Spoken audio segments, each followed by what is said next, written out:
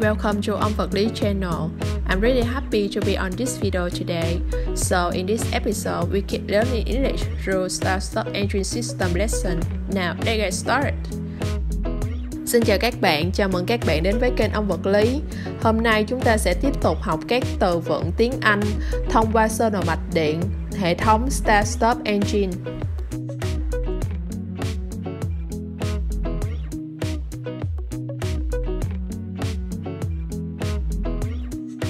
Ok, chữ đầu tiên chúng ta có battery,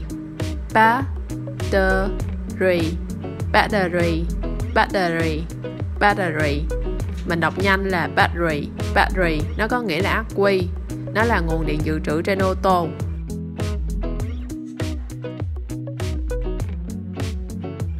So the next one is body ground.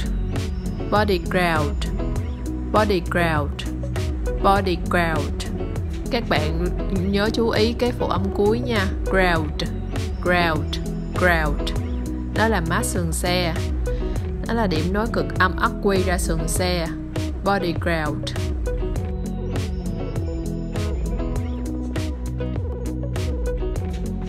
So the next one we have start motor. Hay còn được gọi là starter. Nó là máy đề hoặc là máy khởi động. Start motor, starter.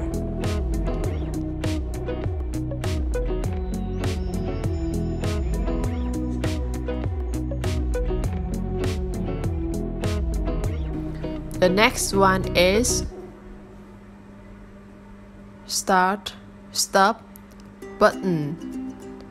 Button là giọng Mỹ, hoặc là bạn cũng có thể đọc là button.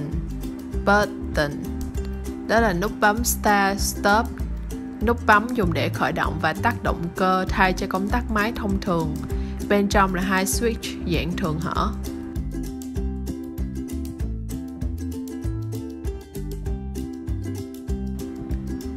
The next is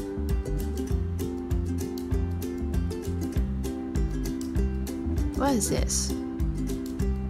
Fuse and relay box.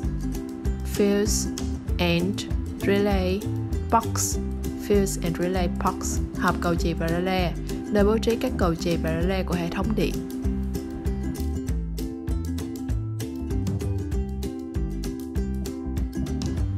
Okay, the next one is start relay.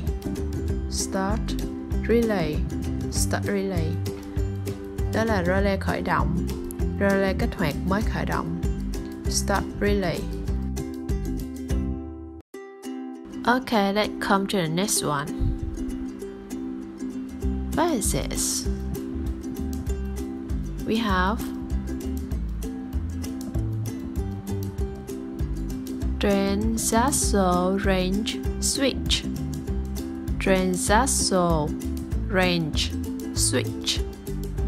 Đó là công tắc giải tê số tự động. Trong đó range là dãy số, transversal hộp số có tích hợp cả bộ vi sai, và switch là công tắc. Transversal range switch. Hey, keep doing, don't give up. So the next one we will have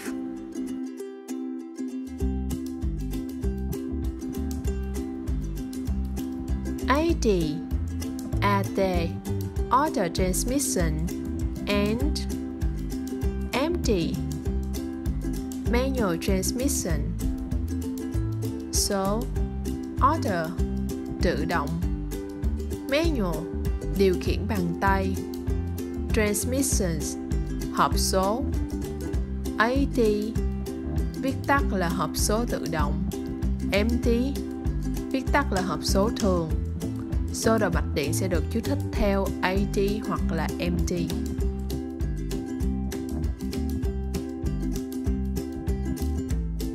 Hooray! We come to the last one. Signal, tín hiệu. Lamp, làm, bóng đèn. Stop, stop, dừng lại. Stop làm signal, tín hiệu đèn phanh. Tín hiệu này là tín hiệu đủ để ô tô khởi động được. Yeah, well done guys. So we will come to the summary part. Ok, các bạn làm tốt lắm. Bây giờ chúng ta sẽ đến với phần tổng kết. Mình sẽ review lại các từ mà nãy giờ chúng ta đã học. Battery, battery. Body ground, body ground. Starter, starter. Start relay, start relay. Fuse and relay box, fuse and relay box. Auto transmission, auto transmission. Manual transmission, manual transmission. Start, stop, button. Start, stop, button. Stop lamp signal, stop lamp signal. Transistor range switch, transistor range switch. Thank you for watching. How do you feel about this video today? Please comment to let me know. So remember to like, subscribe and share this video to everyone. See you on next video.